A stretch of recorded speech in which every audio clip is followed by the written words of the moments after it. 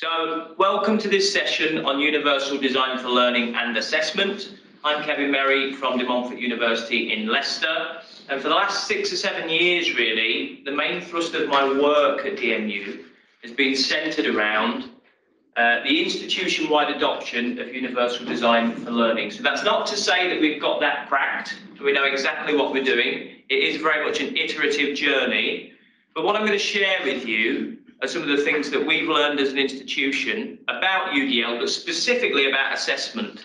Because I often find that assessment and UDL is kind of like the elephant in the room. It's the bit that colleagues tend to find most challenging when it comes to adopting a Universal Design for Learning approach. And one of the main reasons for that, I think, is because there is a number of myths that tend to persist around UDL and assessment. So, this idea that you can offer students ultimate choice as to how they want to be assessed. So, they can pick an essay or they can pick a piece of interpretive dance.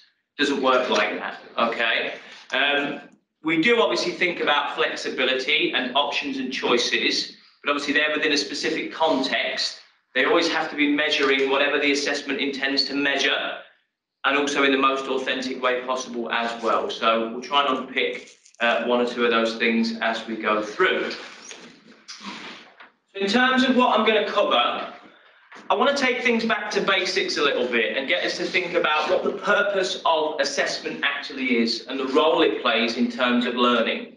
Because actually, it plays a really important role in supporting learners to meet the goals or outcomes for learning, whatever they may be, but we often tend to think about it as kind of like the final hurdle rather than part of the process. It's kind of the output, it's the thing at the end, isn't it? It's the transactional exchange. I teach you, you give me assessment, I say whether it's good, bad or indifferent. Whereas actually, if it's embedded more into the process of learning, it can actually be far better in terms of supporting that student mastery of whatever it is they're trying to learn at that given point in time. We're going to talk about the UDL principles. So I don't know how au fait everybody is with Universal Design for Learning. UDL is effectively a design framework that takes into account learner variability, okay? So learner variability is effectively all those things that makes learners different from each other. And all those factors, all those variable factors will ultimately impact upon the way in which a learner approaches and engages with their learning. Now, some of the sources of variability are very obvious. So if we think about students with specific learning differences versus students without specific learning differences, we would expect those students to engage and approach with learning in different ways. However, some of those sources of variability might be more nuanced. So cultural background, racial background are sources of learner variability. The emotional response to learning is a source of learner variability, okay? So we'll try and unpick some of those ideas as we go through, and we'll talk about how they link to the 3 key UDL principles, which I'll explain as we go along. I'm going to go through some important UDL assessment considerations, so like a series of takeaways, really. I'm not going to have all the answers about UDL and assessment. We couldn't probably cover that in an hour. But what I will do is provide you with some quick and dirty takeaway tips that you can utilise to make your assessments more accessible, inclusive and equitable as far as is possible in your context. And then we'll think about how you can evaluate your own assessment approaches from a UDL perspective. So you can actually have a look at the assessments that you currently use with your learners or any assessments that you're thinking about creating and evaluate those assessments through a UDL lens. So I'm hoping that this will be quite a practical and applied session that people can take things away from rather than sort of a philosophical or theoretical debate about the merits of UDL. The first thing I want us to do, though, is a quick reflective activity, okay? So I want you to think about the question that's on the screen. I want you to think about what assessment is and why we do it. And you can either think about this on your own in a reflective fashion, or you can discuss this with the people next to you. I don't mind how you do that. I'm going to give you 3 minutes to have a think about that, and I'm going to take some feedback from you at the end of the activity. Starting now.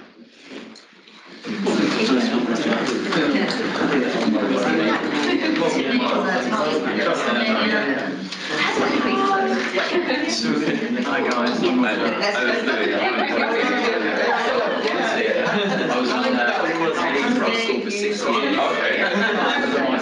What's that, sorry? I've been teaching at UWE for 25 years this year.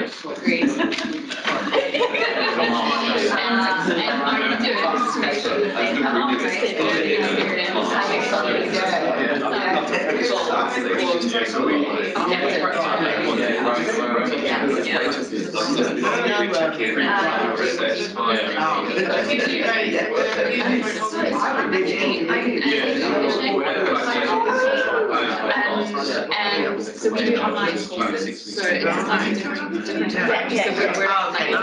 we're choose one of those plans and then the second chapter is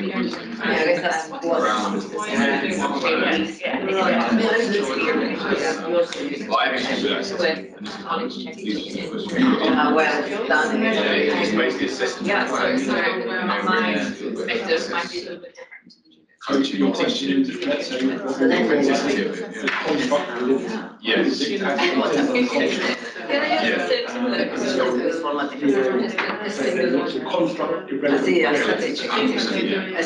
that's like, my work is say because especially external, because they don't really know what they're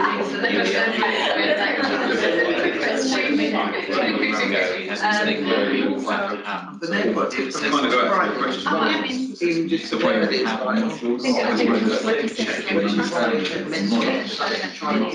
and why do we do it? Key points.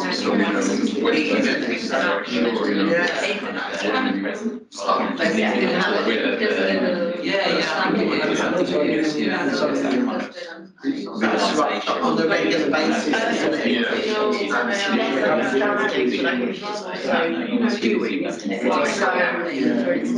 I'm working with HR.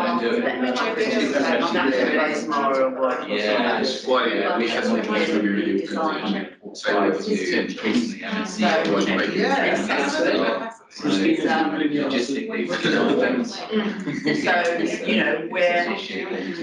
So I'm coming here to make sure that students, they are being assessed. They're being assessed on their abilities. That's a big deal. Employee engagement.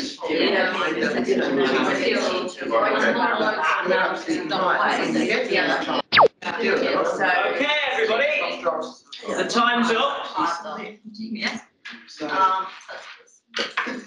So talk to me then, what is assessment and why do we bother to do it? We're pretty obsessed with it in higher education. Our students often tell us that we're awful at it. So what is it and why do we do it? Anyone?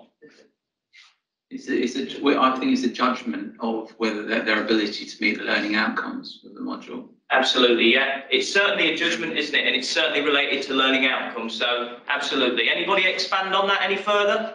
Elements of needs analysis as well, in terms of ongoing needs analysis. Well, I like that, yeah. So it can be, can't it? It can be very diagnostic if we need it to be, particularly if we're looking at formative type assessments. We can also use summative assessments to be diagnostic as well, can't we, as in that regard. Anything else that anybody wants to add? So, as a way to understand what's going on in students' lives. It certainly can be, yeah. So you can teach time management, how to manage stress, yeah. All of those issues. One of the things we were discussing is when you have those formative assessments, they're wonderful in that you can give lots of feedback, and students always complain that they don't get sufficient enough feedback. But we're also perplexed by, what are the reasons that a lot of students don't take up that opportunity? Yeah, absolutely. So I think you've raised a really important point there, because one of the key purposes of assessment is to provide an outlet for feedback, isn't it? And, a lot of higher education teaching is very much based on the idea of constructivism. So we learn based on what we construct for ourselves, but quite frequently what we construct can be incorrect, can't it?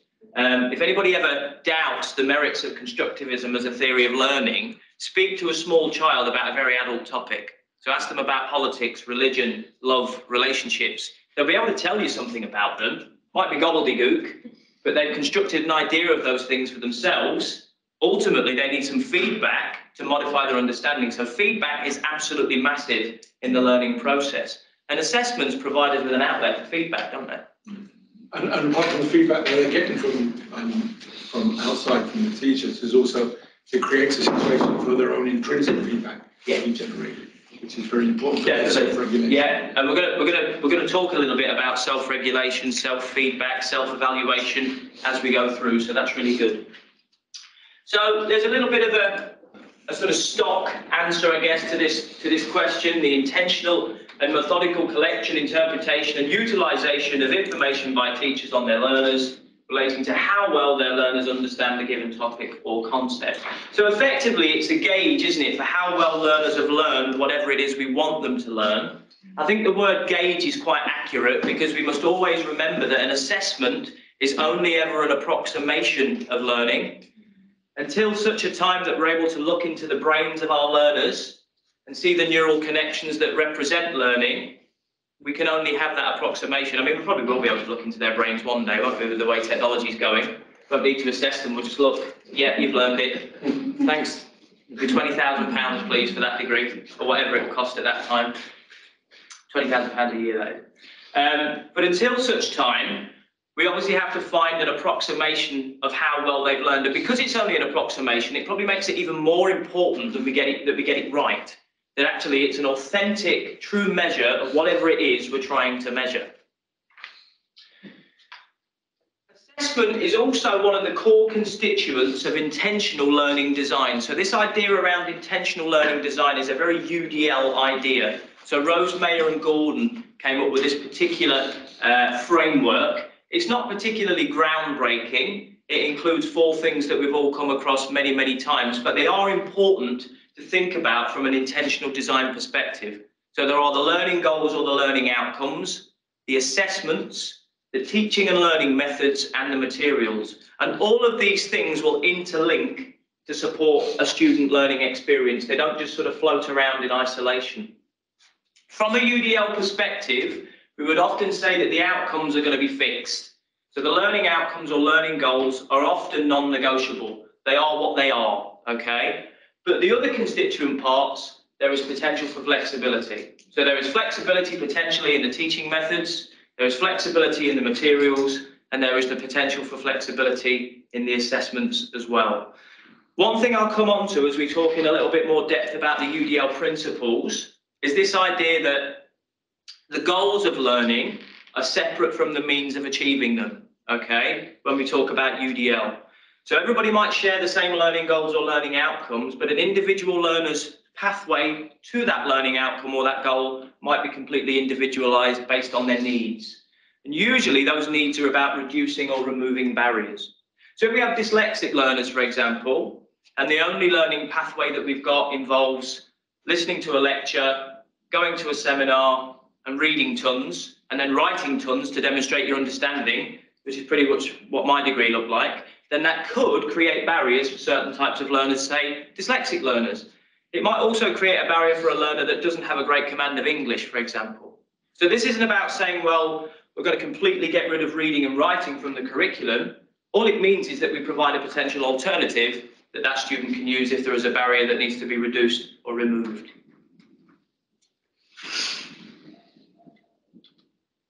So the purpose of UDL has 2 main ideas behind it. We say that the purpose of UDL is to support learners to become expert learners, okay? And expert learning is about 2 key things. It's about mastery of learning content. So this is about being able to apply a range of practical and cognitive skills to the content of your learning. So this is kind of what we do in education, isn't it? We try and make people knowledgeable and skilled in whatever it is we're teaching them. English language, engineering, nursing, sports science, whatever it might be. The other part of being an expert learner, though, is probably slightly more important.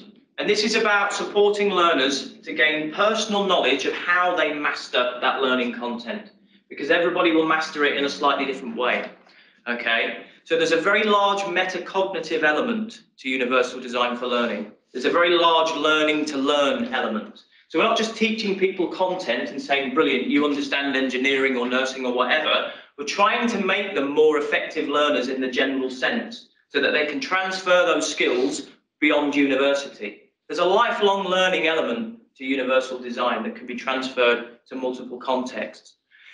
The important thing to remember about assessment, though, is that it will impact on both of these things. So if we think about summative assessment, that's primarily the way we actually determine whether a learner has mastered the content of their learning, isn't it? So we have modules, we have programs, we have outcomes related to those things, we have assessments related to those things to see how well they understand whatever it is we're trying to teach them. However, there's other parts of the assessment process that will support this metacognition. So a couple of people already mentioned self-assessment and self-reflection and self-regulation, actually understanding what works best for you in any given context. So one of the silly examples I like to use in relation to this is, if ever I buy a piece of furniture from IKEA, rather than read the instructions, I go on YouTube and watch a video. Because I know that I will build that piece of furniture much better if I watch a video rather than read the instructions. I'll get frustrated reading the instructions. I'm a really impatient person, so I don't want to read them. I get bored reading them. I find them difficult to follow, so I'd much prefer to use a video. But I understand that about myself, so I won't even look at the instructions. I know I have that personal knowledge that the video is going to work better for me. And although that's a daft analogy to use, it works along the same principle. Same. Exactly the same.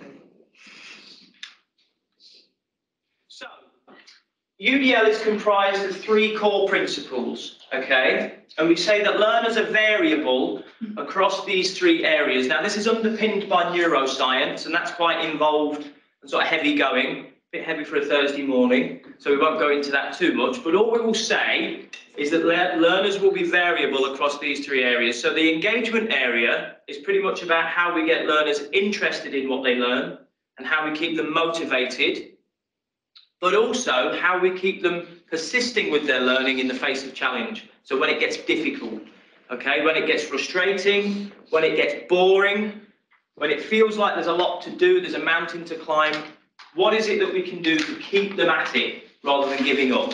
And there's a big element of self-regulation in that. Engagement is very much tied to the assessment process. So we've all done types of assessment that, frankly, are quite boring, haven't we? Things that we don't really look forward to. Has anybody ever started an assessment not that long before it's due in because you just couldn't be bothered to get started with it? I know I certainly have, particularly if it's a long and laborious written output like an essay. It's like, I know I can do it and I think I'll do okay in it. I just can't really be bothered to start because it's a bit boring. It's not really engaging me. So there's a big engagement piece around assessments, particularly in terms of authenticity. So the more we can make them authentic, particularly in occupational and professional contexts, the better, because it interests us and it keeps us engaged. As I mentioned, there's also a self-regulatory aspect about engagement. So how can we support learners to stick with assessments when they're struggling with them, when they're finding it hard to get their head around the content, and they're finding it hard actually to get their ideas down on paper? And we'll talk a little bit more about self-regulation as we go through. Then we've got representation. So representation is about the information that's related to learning, and it exerts its greatest influence on learning resources and learning materials. So again, this has a big part to play in the assessment process. Most of the information that we provide our learners with around assessment is written down, isn't it, in handbooks.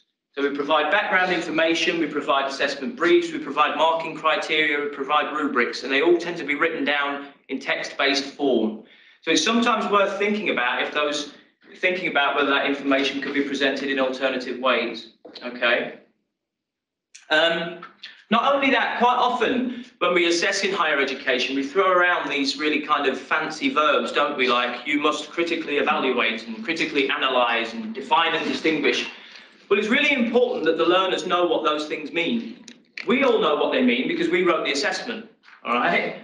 But it's more important that the learners know what those things mean and know how they need to demonstrate those things if they're going to do a good job in their assessment. So providing something like a glossary that defines those terms along with the assessment can be really, really helpful. The number of assessment briefs I've read and background instructions that I've ever read, both as a lecturer and an educational developer, where I've looked at it and I've gone, I'm not quite sure what it's asking the students to do, I've lost count, okay? And this is a representation issue as well. So me looking at YouTube instead of the instructions from the IKEA furniture is a representation issue, okay? I'd much prefer to use an alternative resource. Then finally, we have action and expression. So action and expression is about our output in response to a learning stimulus. It's about how we demonstrate our understanding, and it's about how we communicate. So this has the closest relevance to the design of assessments, although all three are relevant and they're often overlapping and interlinked. So the example I like to use for this one is, imagine if you had to program your central heating boiler and you'd forgotten how to do it, okay? Which people are probably doing that at the moment, aren't they, because it's freezing. You've forgotten how to do it. The only way that you can find out how to do it is through a 150-page manual that you've got on the boiler, okay? It doesn't tell you in the contents page what page you need to skip to learn how to program the boiler. So that's both an engagement issue, because you're thinking, well, I don't really want to read 150 pages on the boiler. It's boring. I haven't got time. I'm freezing. It's frustrating. It's also a representation issue as well, though, isn't it? Because if that's your only resource, how else can you do it? Let's say there isn't a video for you to look at, or there isn't a quick start guide or something like that for you to look through. Because of those engagement and representation issues, your ability to program the boiler, which is to press the correct buttons on the boiler in the correct sequence, which is the action expression part, is compromised, okay? You're not going to press the right buttons on the boiler in the right sequence because you're bored and because you can't find the information you need because the resources you've got aren't very good. So these things will all have an impact on each other. So a student's ability to demonstrate their understanding might be impacted upon what we do here and here. Okay, so if it's boring, if it's not a particularly interesting assessment, if it's not very authentic, it's going to affect their ability to express themselves. And also, if the information that supports that assessment isn't very good, isn't very clear, isn't very helpful, it's also going to impact upon their ability to demonstrate their understanding or their knowledge as well. So these things don't exist in isolation, as it were. So, the first takeaway from a UDL perspective is to think about assessment holistically as having three parts. So we talk about assessment of learning, which is summative assessment. We have to have that, we can't get away from it, can we? Any modules or programs that we teach on will tend to have summative assessments that the students must complete in order to complete the module or the program or whatever. Then we have assessment for learning, which is formative assessment. So formative assessment is a really important outlet for feedback, but it's also a really important outlet for us as teachers to differentiate our teaching. So based on how well students do in the formative assessment will impact upon what we then do subsequently with those students and how we group them and differentiate them. So it's a really, really important tool to use, okay? Finally, we have assessment as learning. So this is self-assessment. Okay, so this is where learners self-evaluate how they're getting on with their learning. It might also involve getting them to think about how they feel from an emotional perspective, recognizing their emotional responses to given learning situations such as assessments. Let's face it, most students get quite anxious around being assessed, don't they? Particularly if it's, say, an exam. So raising their awareness of how they're feeling and then supporting them to find ways of dealing with those particular feelings and emotional challenges can be really, really important. Yes? Let me have a comment. From that, I mean, I've always have that problem with that direct relationship between assessment of learning as to summative and assessment for learning as formative, and then this other thing, which is the learner self-assessment. What I mean is that somehow summative assessment is also assessment for learning and it's also assessment. Of course, yeah, of course, yeah, it can be. The point about this is to make sure that all three parts are covered effectively. So to make sure that we're trying at least where we can to do all three, to provide assessment formatively as an outlet for feedback, but also to support us in terms of differentiating our learning, but also to get the learners to think about where they are themselves. So to self-assess, they might even peer assess as well. They might look at each other's work and provide feedback to each other. And I'll provide a working example of how we did that at DMU on our PG Cert as we go through a little bit later on. But you're absolutely right, yeah. The summative process can involve all of these things because ultimately we will be supporting learners to achieve learning outcomes through the summative assessment process, won't we? Yeah. But that's kind of the first takeaway, really, is to, where possible, try and include those three aspects.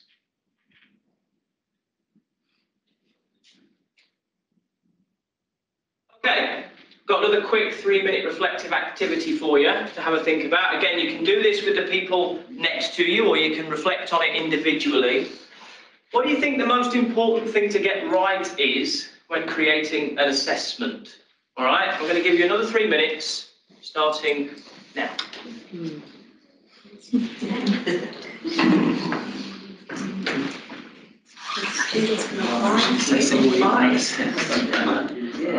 Alignment.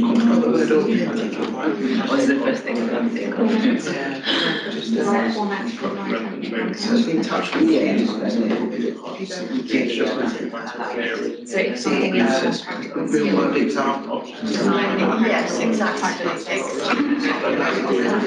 So, That everybody can engage.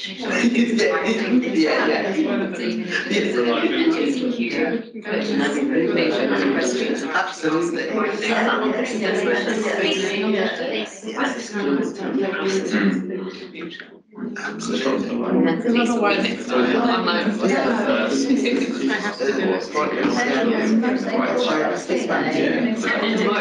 It's like you want to get a range of assessment methods, but you kind of put them anywhere, so it's kind of logical. One of them is you have to sit and it's really important. We were studying paper absorbency. Every Tuesday afternoon, we look at how paper was absorbed, and it was like, oh, but it's Bit of a trick question, this one. it was, I don't think it was really important. Well, it isn't, it isn't. In the print, It isn't, it isn't.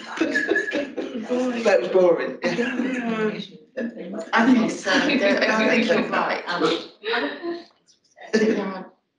I suppose as well, like, it's not just like the assessment, the whole package. Yeah.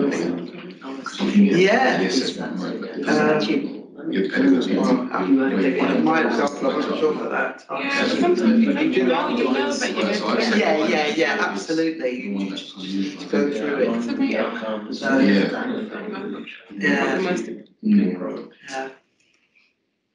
Because that's what I just thought. Yeah. Absolutely. Last few moments. I'm really impressed that my timer's worked, actually. Whenever I put this through Teams, it seems to interfere with the timers and they don't work, they get stuck, but it's worked, so. I didn't even notice it. So you mean within? So involved in activities. So engrossing the learning. Like ideally, especially like from different Engage, yes. modules, Engagement. from where they come from. Which is mostly about attention and This thing commitment. with the boiler, which actually happened to me a week ago, there was an extra element of engagement, which was a cold wife standing with arms folded. Yeah, well, I wonder how that fits in with yeah, paradigm. yeah, pressure, yeah. Emotional responses. Okay, so let's have some feedback. What do we need to get right, most importantly of all? Anyone? We talked about alignment and validity and reliability. Oh, perfect, brilliant. Alignment. It's got to align, okay? It must have clear and direct alignment with the learning goals or the learning outcomes. It absolutely has to do that. It has to be an authentic measure of what it intends to measure, all right? So, the learning goals or the learning outcomes will give rise to what we call an assessment construct, okay? The construct is the thing that the assessment intends to measure, all right?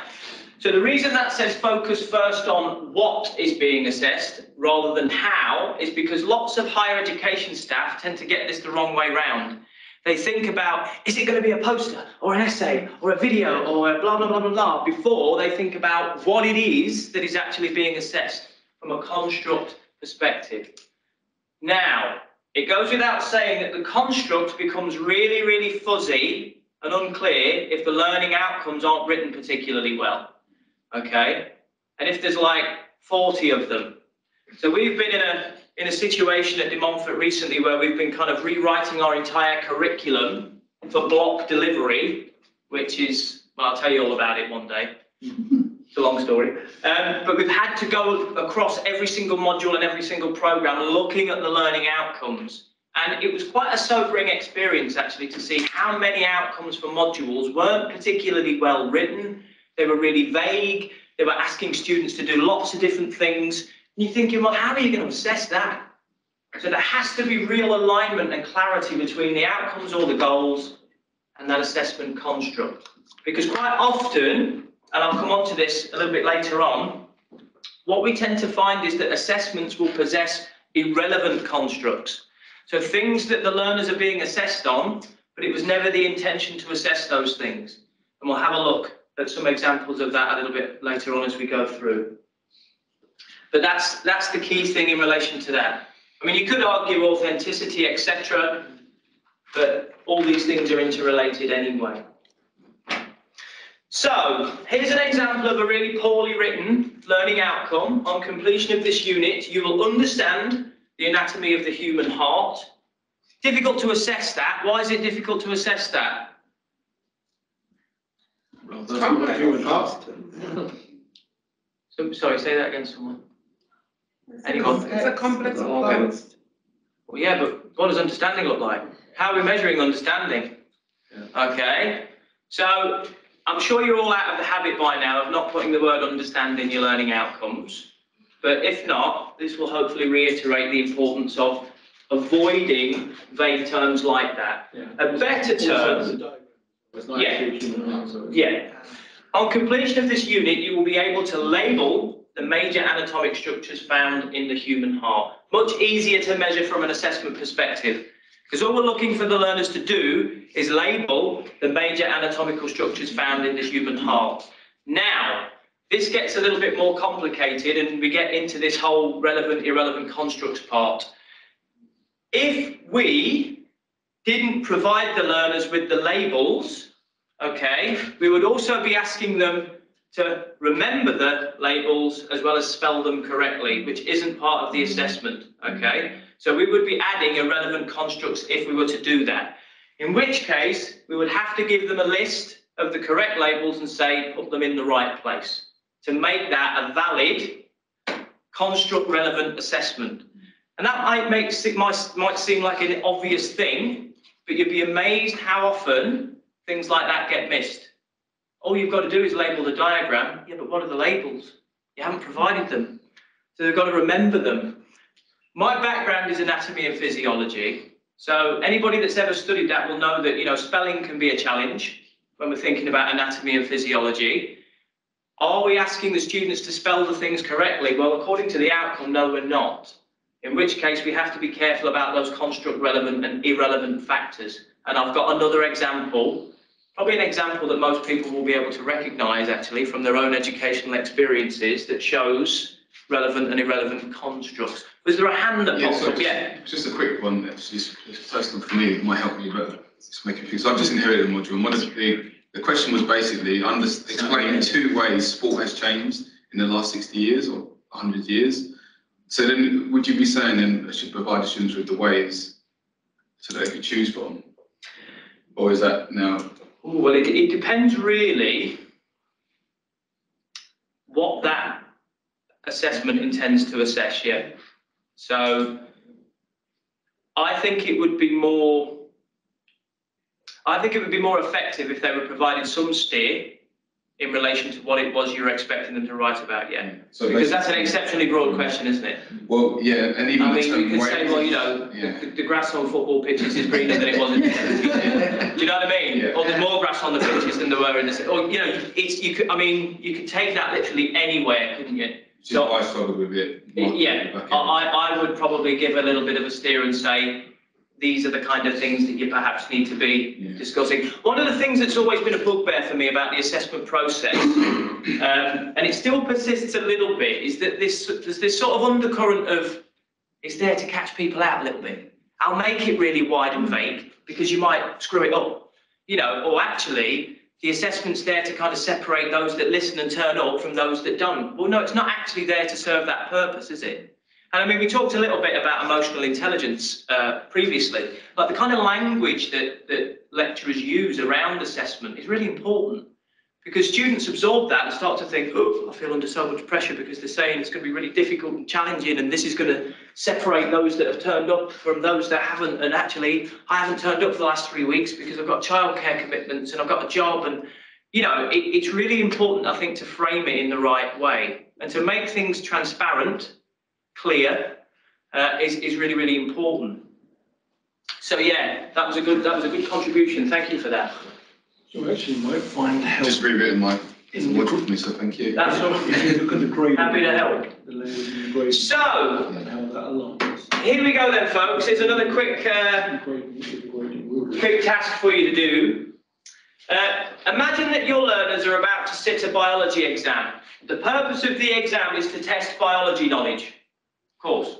The exam lasts 2 hours. The learners do not know the questions that they will be asked in the exam, and they are not allowed to access any resources during the exam. So they can't take in a textbook. So it's closed book and it's unseen, effectively.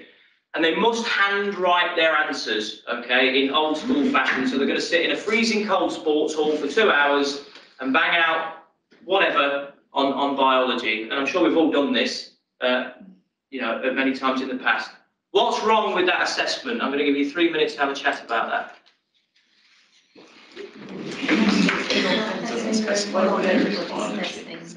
Looks like an A level, doesn't it?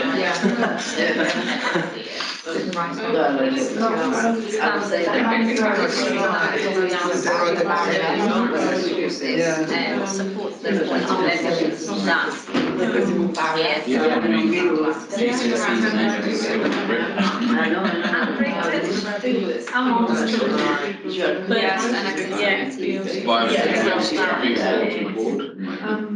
Biology knowledge is. Why not time them to prepare? What is it?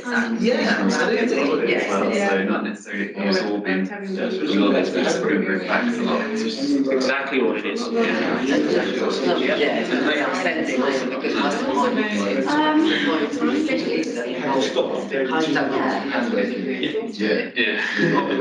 same students and exams.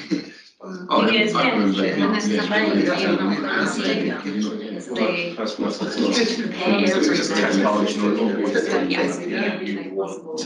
Needs to be more specific.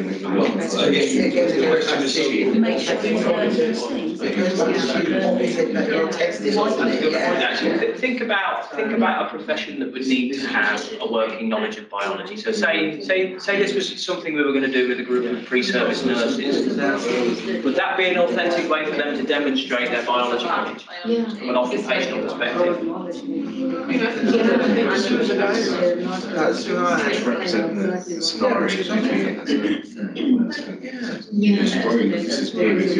Situation, somebody comes in with hypertension.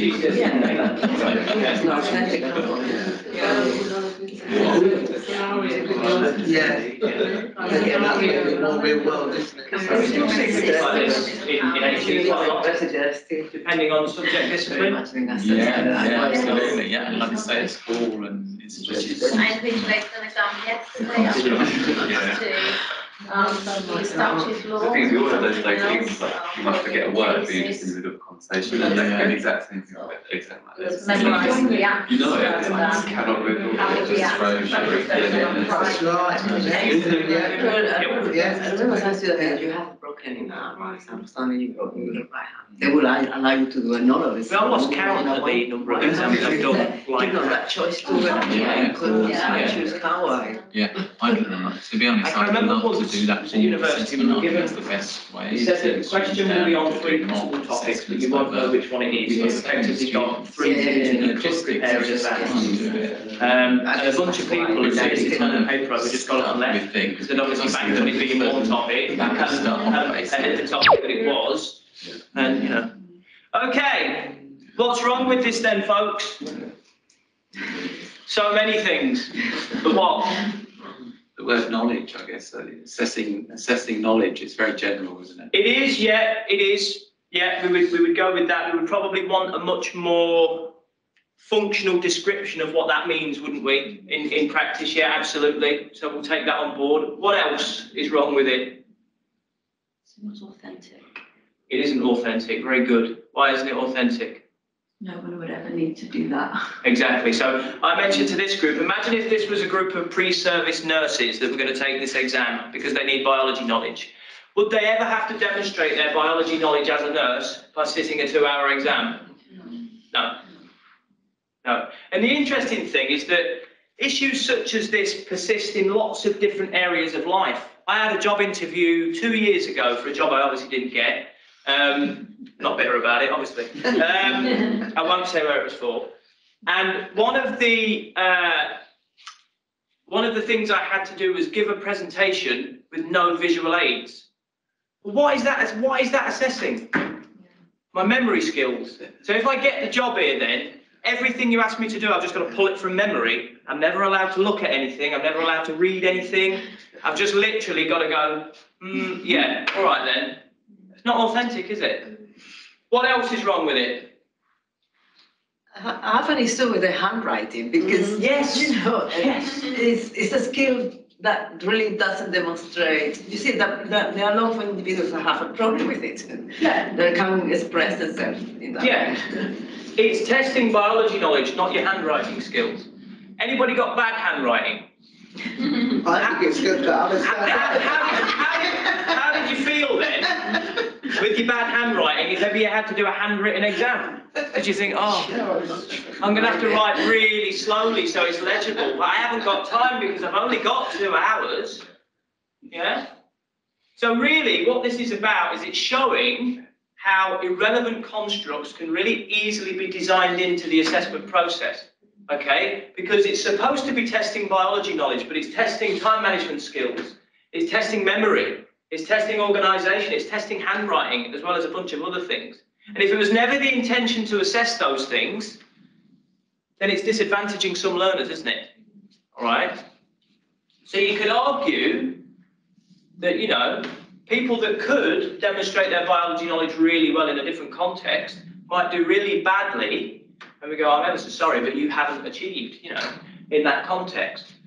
On the flip side, we could UDLify that particular approach by maybe removing the restrictive time limits on it. So if we were to give, you know, some learners, say, 20% extra time, why don't we give everybody 20% extra time?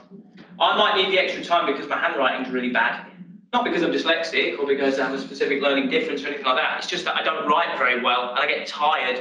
It's hard writing non-stop for 2 hours, isn't it? Why don't we say, why don't we show them what the question is beforehand? Yeah? Why don't we give them a resource like a textbook that they can take in with them? If there's not that many of them, can't we let them word process their answers? It's far easier to mark. Anybody ever marked a handwritten exam script? Yeah, what does it look like on the 3rd page? Are you like turning it up? You know, it's like, what does that say again? You show it to your colleague, and so, you know, I'm not a massive fan of exams. I think they measure what comes out of a pen on any given day. But that's not to say that we must get rid of all exams, but we can make them more accessible, can't we? And more inclusive and more equitable to a certain extent by modifying 1 or 2 things about them. So that's takeaway 3 really. Always look for and remove barriers. So irrelevant constructs will be a clear barrier. So always have a look at your assessments and think, is this assessing anything that it's not the intention to assess? Whether it be handwriting, memory, organisational skills, etc. There'll be an authenticity element to that as well. Okay, so talking about nurses. You know, it's probably more authentic for a nurse to demonstrate biology knowledge in consultation with a patient than it would be doing a 2-hour exam, for example. We've already talked a little bit about background information and instructions. Are they clear? And are they available in multiple formats? Or, you know, is it like reading War and Peace just to actually decipher what it is you have to do as part of that particular assessment? Limited options. We'll talk a little bit about options on the next slide. Sometimes options, i.e. you can pick an essay or something else, isn't always available, and I'll explain why that is, but sometimes it will be, depending on the context. And then we've talked a little bit about the social and emotional demands as well. So there are 4 basic emotions: happiness, sadness, fear, and anger. All right? It can be quite useful to think about where those emotions might occur in your assessment processes. So happiness, one of the antecedents of happiness is reward. So if you provide lots of formative assessment, you're providing lots of outlets for reward because you're giving feedback, praise. Yeah?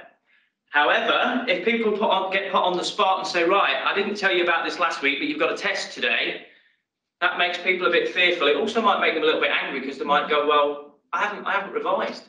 How am I expected to do well if you haven't told me about it? But the irrelevant constructs tend to be the key thing to look out for in terms of barriers. If we're thinking about what's being assessed, a good thing to use as a rough guide really is to think about whether you are primarily assessing skills or whether it's primarily knowledge. There might be a mixture of both, but as far as you can, try and make the separation, because if it's skills-based, there is less scope for flexibility in the output. So if we were all doing a public speaking course right now, what would the assessment have to be? Yes, a public speaking task. It wouldn't be authentic to write an essay about it, would it? Or provide a poster. It would have to be a public speaking task, so there is less scope for flexibility. The flexibility, though, might be in the topic, so we might say, well, you can do that public speech on whatever you like, any topic that you like. Because if we personalise it, it's going to improve your engagement, okay? We might also provide some flexibility in terms of the approach. So there is more than one way to plan and deliver a public speech, isn't there? There's multiple ways. We could do it by asking questions, we could do it through storytelling, we could do it any way we want to do it. So we would encourage the learners to explore whatever approach works best for them. The authenticity in these assessments is often built in. Okay, so if we're doing a public speaking course, you're going to do a public speaking test. So we get our brand new teachers, those that are new to higher education at DMU, we give them a 3-day intensive introduction to learning and teaching course. And on the 3rd day, that course culminates in them doing a micro teaching task. So they have to teach for 20 minutes. It's like, you're here to be a teacher, like, we can't assess your teaching skills by getting you to write about them. You've got to actually demonstrate them in an authentic way. If it's primarily knowledge, then there's greater scope for flexibility, okay? Like we looked at the biology exam. So we can test biology knowledge using an exam, but there's multiple other ways that we could also test that knowledge, isn't there?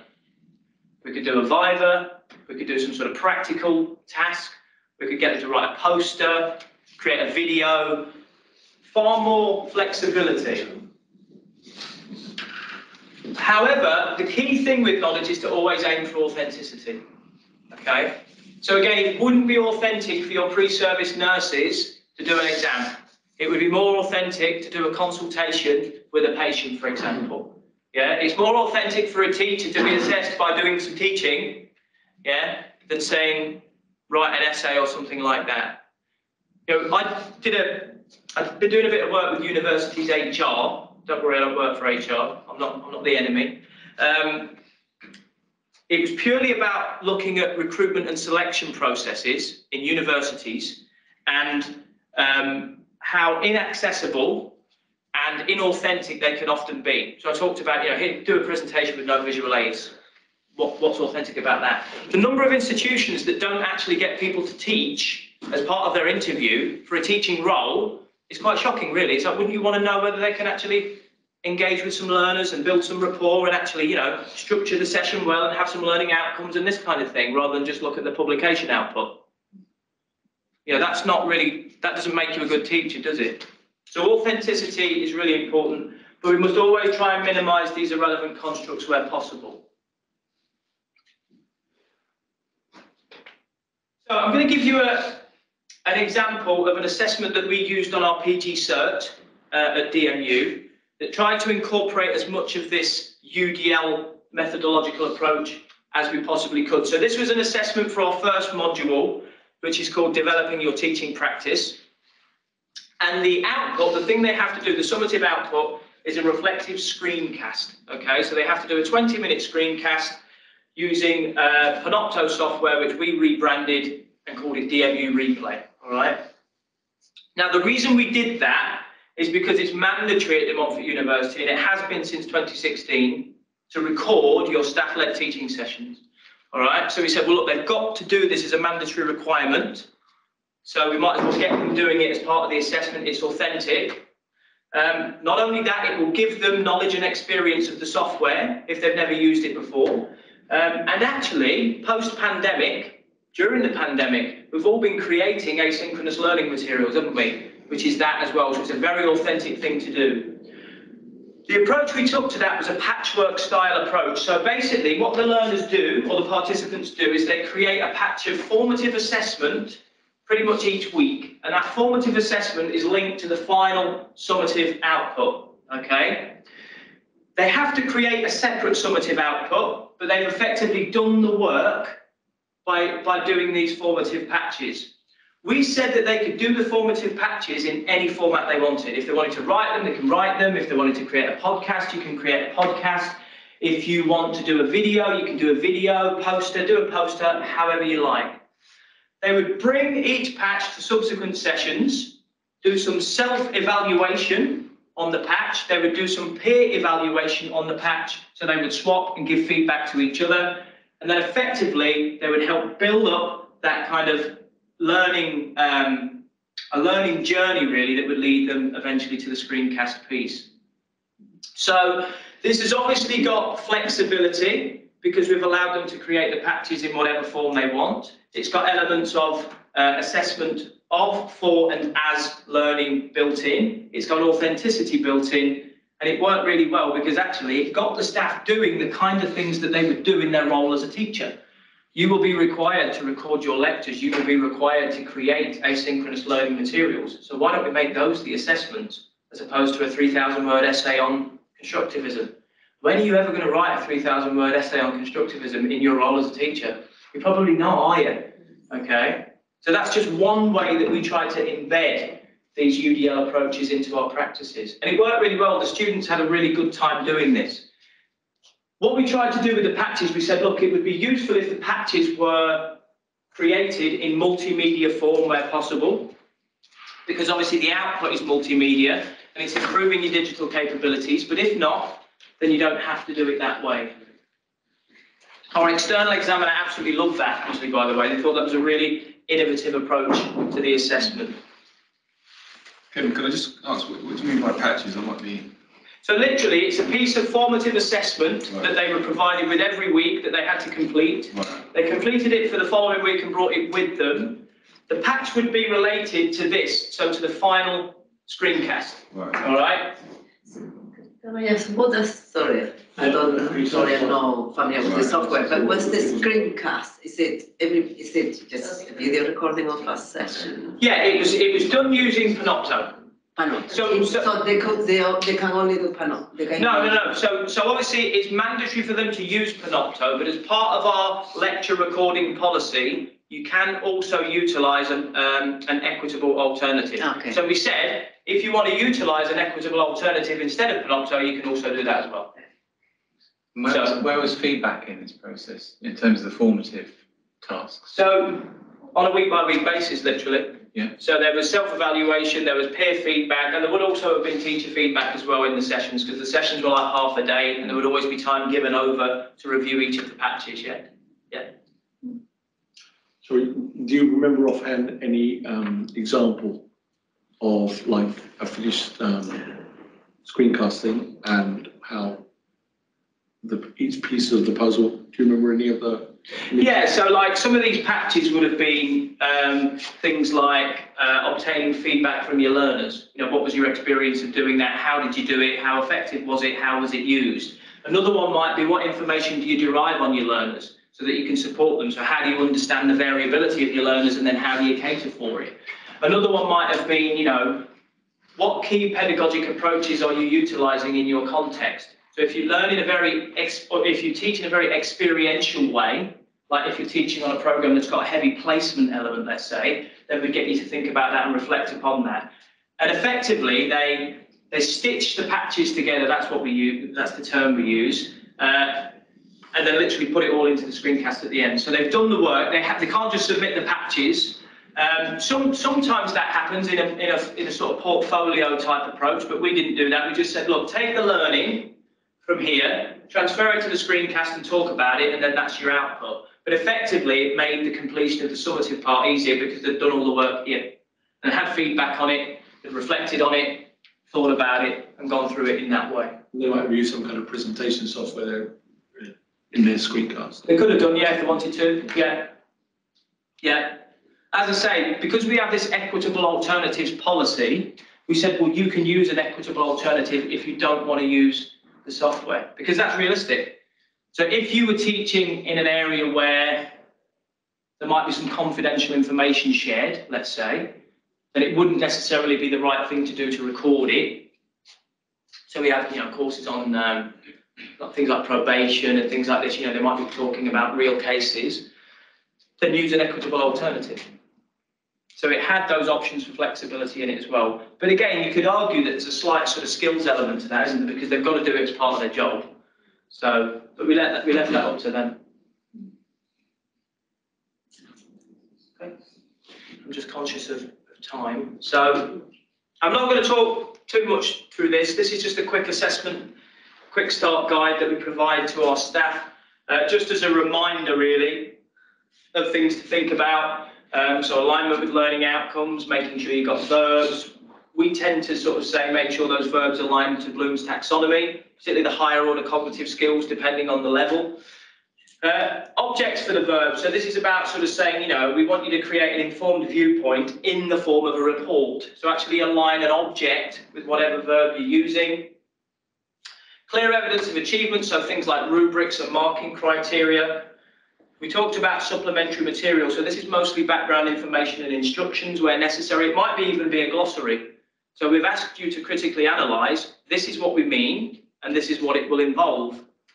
And then obviously context and occupational relevance where it's possible, depending on obviously the subject area. We'll obviously send all the slides through so you can obviously have a copy of these as well.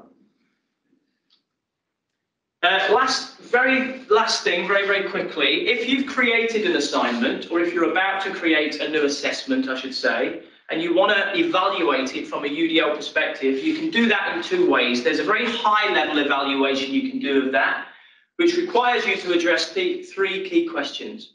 Okay, so first of all, how do you ensure that your assessments are linked to the learning goals? So that alignment piece. Is it clearly measuring what it intends to measure? Second, how do your assessments engage or interest your learners? Okay, so why are they going to stick with that? Why are they going to be motivated to want to complete that assessment? All right, is it occupationally relevant? Is it authentic? And then finally, and probably most importantly, what barriers might learners experience when completing your assessments? So think about those barriers, but particularly the irrelevant constructs. Are they being assessed on anything that isn't the intention to assess as part of that assessment piece? So handwriting, time management, written communication if it's not absolutely essential, okay, those sorts of things. There's also a deep dive way you can do this as well, which involves looking at three key areas. So the first one is looking at the presentation of the assessment construct. And obviously that comes from the learning outcomes and it will be present in the assessment brief and background information. Is the construct clear? So is what they've got to be assessed on really clear to the learners? All right. I think it's a really good idea to get some learners to provide feedback on your assessment briefs and on your background information, because they're the ones that are going to be using it. They don't have to be the learners that are going to take those assessments. It could be people from last year, from a different school or faculty or whatever. But quite often, we assume that the learners know what we're talking about, because if it's obvious to us, we think it's going to be obvious to them, but it might not always be. Think about how they interact with the construct. Okay, so most of the time, interaction with the assessment construct will involve answering a question of some sort, won't it? Whether it's in an exam or an essay or whatever, all right? But think about how they have to interact with that construct. Are they having to read a passage of text? Are they having to answer a question? Are they having to look at some images? And think about whether that's the best way for them to interact with that construct in that particular context. And then finally, how do they have to respond? Okay, what is it that they're actually required to do? Do they have to handwrite for 2 hours in a freezing cold sports hall with no resources and no knowledge of the question in advance? Or are they doing it in a slightly different way? And again, thinking about the response from a barriers point of view. Are there any barriers in there that could be at least reduced, if not removed completely?